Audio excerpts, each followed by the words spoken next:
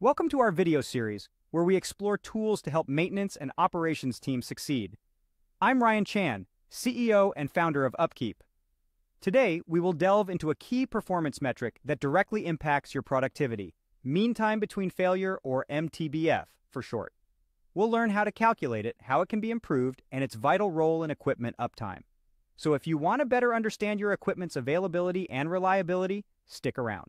Let's dive into the world of mean time between failure, a crucial metric that measures the average time that equipment is operating between breakdowns or stoppages.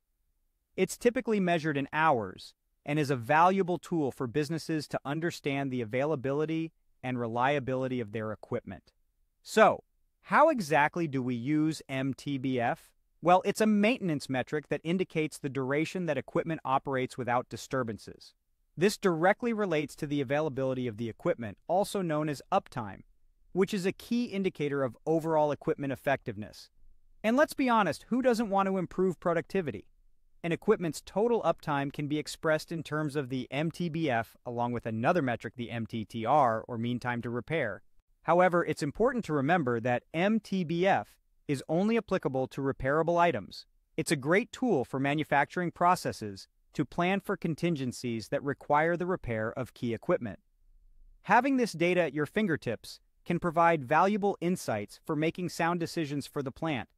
Now, there's another metric that relates time with failure, and that's MTTF, or mean time to failure. Mean time to failure is a measure of time, but it quantifies the time before equipment totally breaks down. The key difference between MTTF and MTBF is that MTTF is only applicable to items that are not repairable. The assumption is that once the MTTF is reached, the item has reached its maximum hours of service. So how do we calculate MTBF? It's pretty simple. You take the total time a piece of equipment is running, that's the uptime, and divide it by the number of breakdowns that occurred over the same period. Let's look at an example. Imagine a mechanical mixer designed to operate for 10 hours per day. If the mixer breaks down after normally operating for 5 days, the MTBF for this case is 50 hours.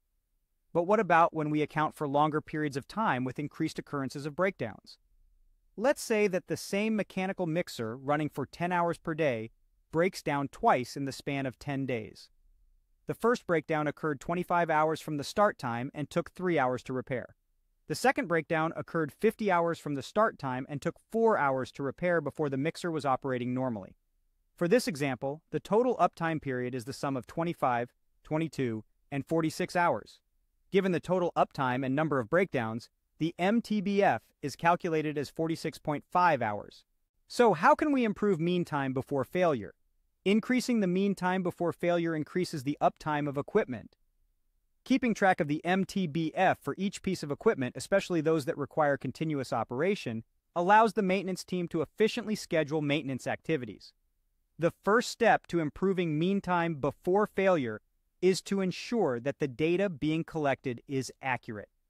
Tools such as various maintenance software can ensure that data is being recorded correctly and accurately. The next step is using this data to proactively perform preventive maintenance. Investing time to perform maintenance checks and activities, such as checking for proper lubrication, aligning calibration systems, and cleaning, can significantly reduce the number of major stoppages due to breakdowns. Lastly, let's talk about how to relate mean time before failure to system availability. As we've mentioned before, availability metrics are expressed in terms of MTBF and MTTR. Think of it as calculating the availability based on the actual time that the machine is operating, excluding the time it takes for the machine to recover from breakdowns. This is quantified by the equation: availability equals MTBF divided by MTBF plus MTTR. Availability is one of the 3 factors contributing to the overall equipment effectiveness of a plant. This equation signifies the relationship of improving the MTBF and other metrics related to improving the plant's performance. Thank you for watching our video. We hope you now have a better understanding of the mean time between failure metric, how to calculate it, and how it can be used to improve your operations. Don't forget to subscribe to our channel for more insightful content. If you want to learn more about how UpKeep can help your team succeed, visit us at upkeep.com. We look forward to seeing you in our next video.